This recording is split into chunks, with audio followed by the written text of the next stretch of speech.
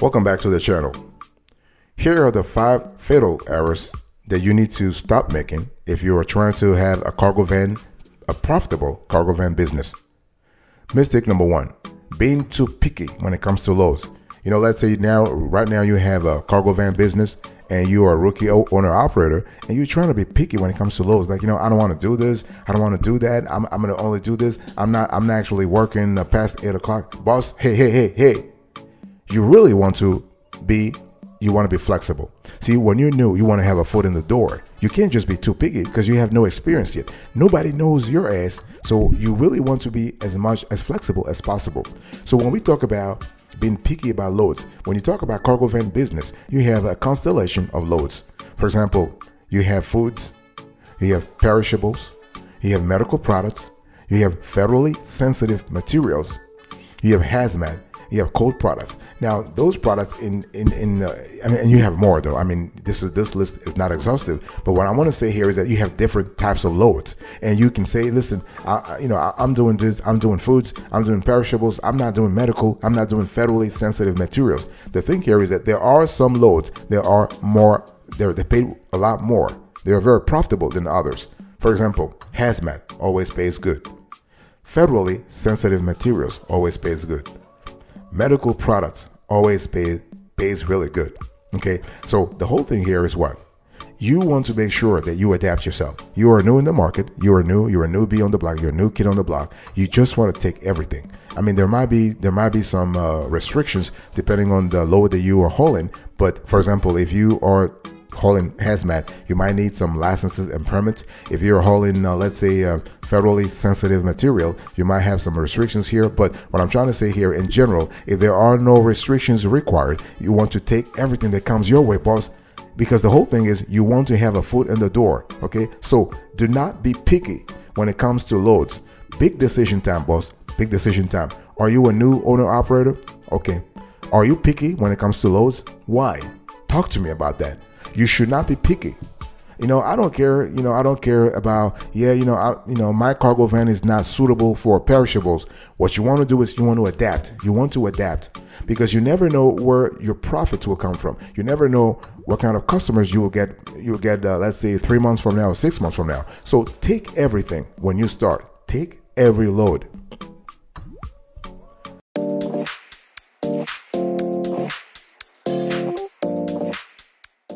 Mistake number 2, that all owner operators, especially the rookies, okay, not communicating promptly with clients.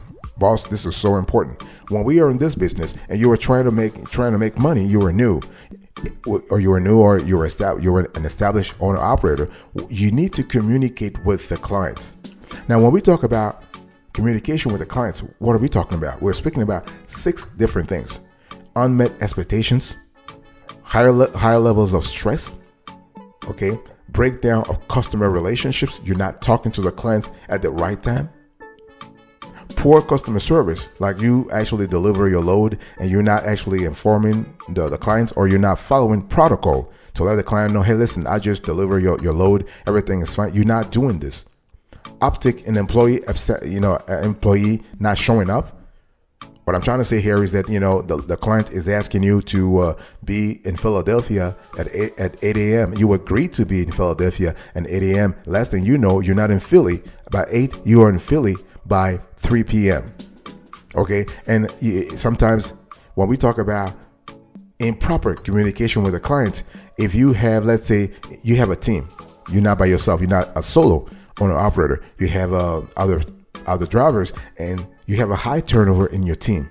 That's really bad. So when we talk about not communicating promptly with clients, you can see that I'm speaking about a constellation of things. What I want you to do right now, if you are a rookie owner operator or you are an experienced owner operator, I want you to really think about customer service. Very, very important. See, you want to have loyal customers, and people think about, well, I'm just going to haul this load, get paid, and move on to the next load. No, boss. Hey. I want you to think about quality instead of quantity. It's not about just doing, like, let's say 1 load a day or 2 loads a day and just getting my money. No, I'm trying to focus on clients. Think about clients, not loads, because the clients are the one who are bringing the loads to you. So if you are able to cultivate a better relationship with your clients, guess what? You are going to have loads forever, for your lifetime. Because if the client is happy, they're going to think of several ways to use you, and you will have more business over and over and over. So mistake number 2, not communicating promptly with clients. Mistake number 1, being too picky when it comes to lows. Don't do those.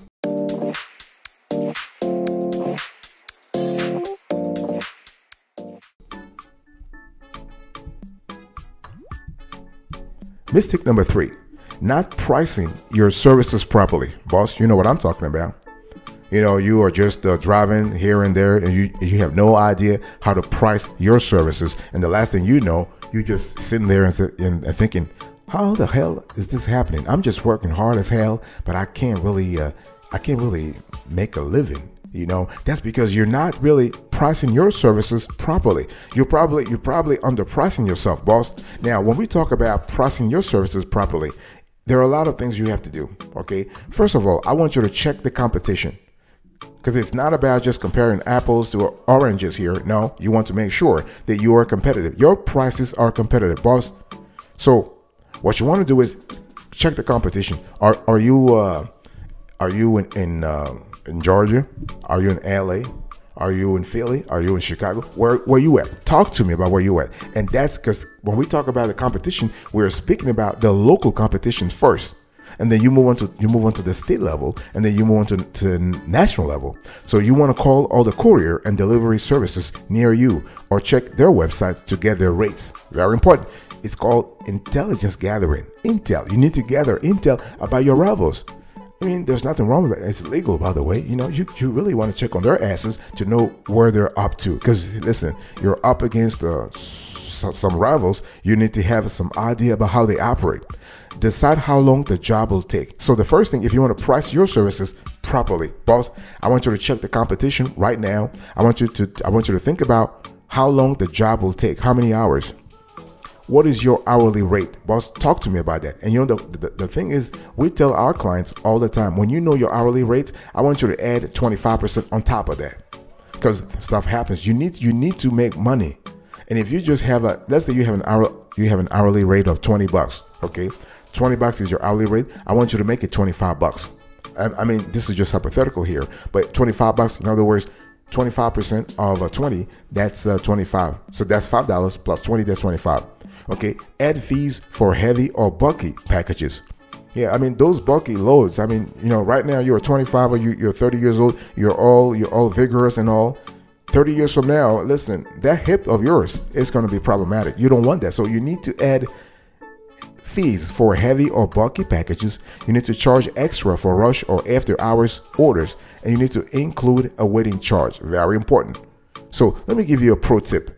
You really want to add all those fees in an Excel spreadsheet, and you want to calculate at the end how much you want to charge per project, per load, per mile, or per hour.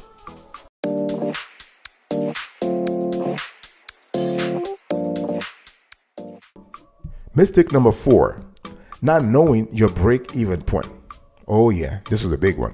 You know, the funny thing is a lot of owner-operators, especially in the cargo van and the sprinter van businesses, they just want to be on the road. You know, they just want to haul loads. They just want to go from one point to another. You know, just to go from A to B to C, all the way to Z, just delivering loads and loads. But they have no idea what the break-even point is. They have no idea what is their profitability threshold.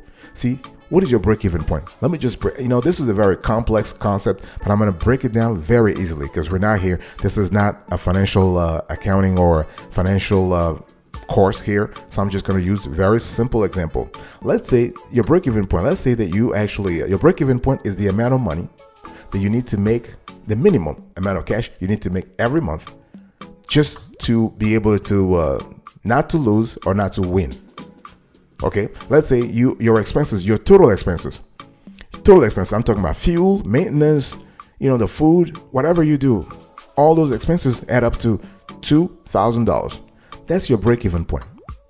So anything you make above $2,000, that's profit. And you need profit in your business, because without profit, you will not be able to reinvest anything in the business. Okay, you're not in this is not a charity. Hello?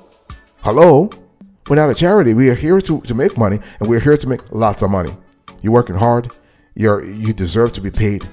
A man deserves to be paid. A woman deserves to be paid for her job or his job. So what I'm trying to say here is that you always want to add 30% to 50%, or maybe even 20 to 30% on your break-even point. That's your profit.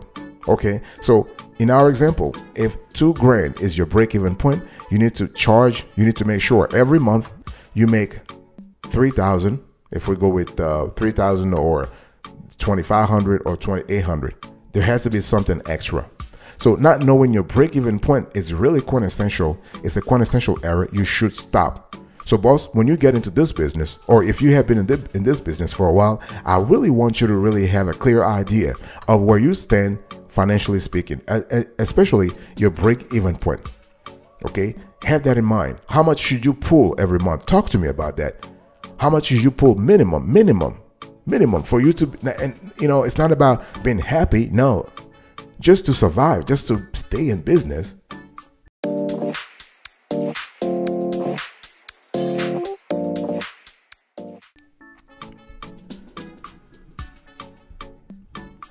Let me talk to you about something that's very important here. And I want to talk about mistake number 5. Not having sufficient insurance coverage. You would not believe, it's kind of funny. You have a lot of players in this industry. They don't have the proper cargo van, sprinter van insurance.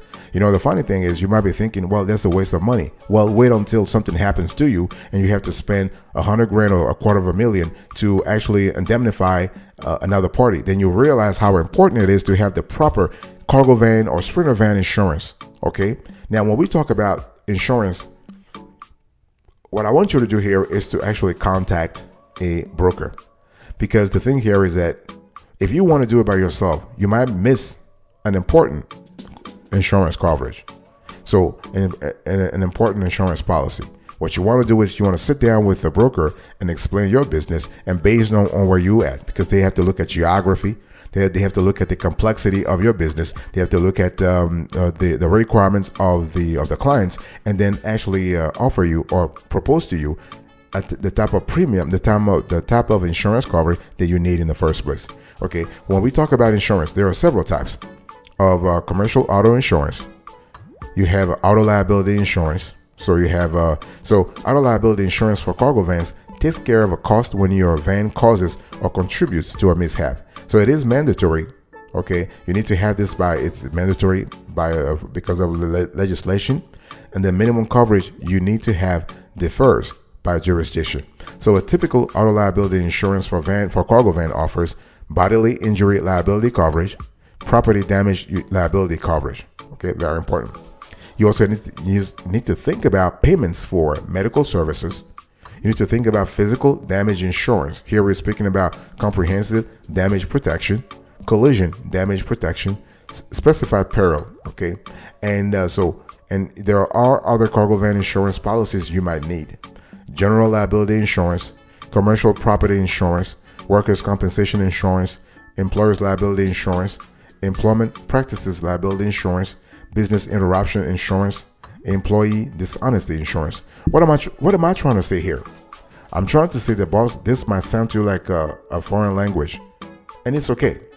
This is why you need a broker. You need to sit down with a broker and make sure that you are fully covered. Do not be stingy here. If you are stingy, something happens to you, God forbid, you will lose more than the $300 or $200 that they want you to pay every single month.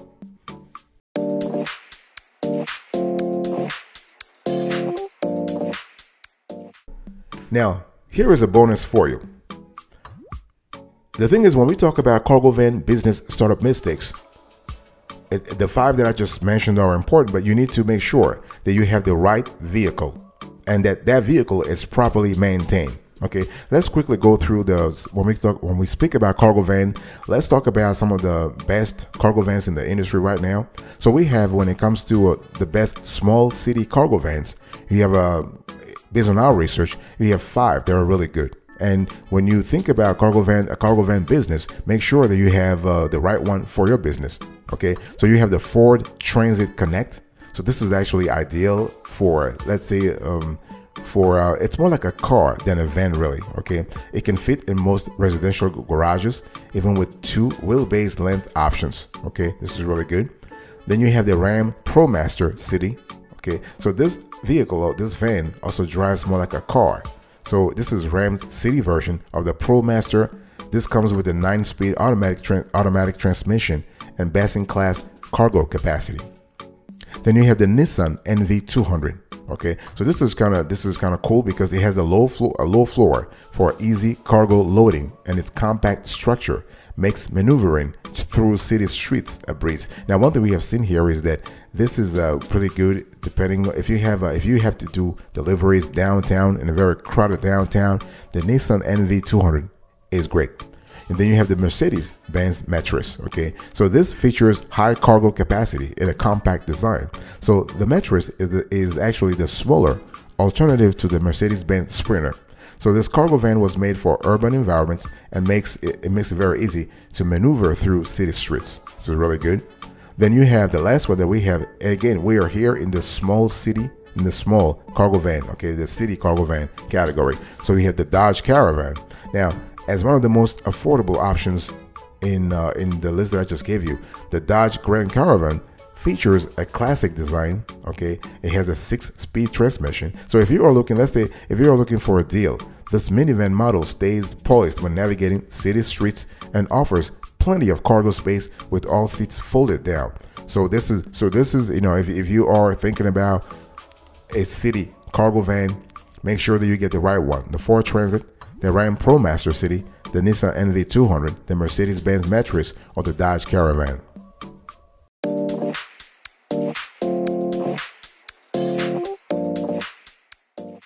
Let's now talk about the best large cargo vans. Okay, so it's all about having the right cargo van. Okay, and one thing I want to say here is that when we talk about having the large cargo van, you always want to go back to your business model. You want to go back to your geography. You want to go back to the kind of loads you intend to haul. Okay, so in the large cargo van category, we have the Ford Transit Cargo Van. So this is actually one of the best selling vans in America, and it is really great. It is equipped with 10-speed automatic transmission and plenty of room for racks, bins, storage, utility equipment, tools, and anything else you could need. Then you have the Mercedes-Benz Sprinter Cargo Van, a wonderful van. So if you are looking for a cargo van that can handle heavy-duty work, look no further than the Sprinter. Okay, and this cargo van is available with standard or high roof option, an option for 4x4, as well as multiple rear step options. Really great.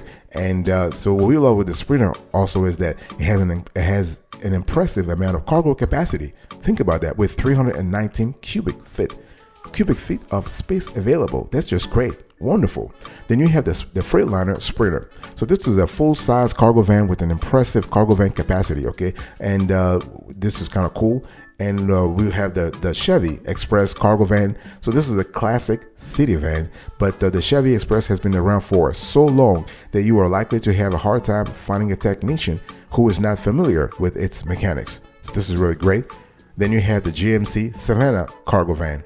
Okay, now what we love about the Savannah Cargo Van is that it offers competitive payload and towing capacities with extended wheelbases available. Okay, and you have also you have a large cargo capacity here. We're speaking about 239.7 cubic feet. Just fantastic. And then you have the Ram ProMaster Cargo Van. So the Ram ProMaster actually boasts the lowest load floor height, both standard and high roof option, and the widest cargo width of any other van in its class. Okay, wonderful. And then the last one here, we have the Nissan NV2500 Cargo Van. So this is one of the biggest commercial vans of its kind, if you think about it. And this model features a ladder top frame, powerful V8 engine, 7-speed automatic transmission, and truck-like design for maximum cargo capacity. So when you're inside the roof version, you will even be able to stand up comfortably. This is just fantastic.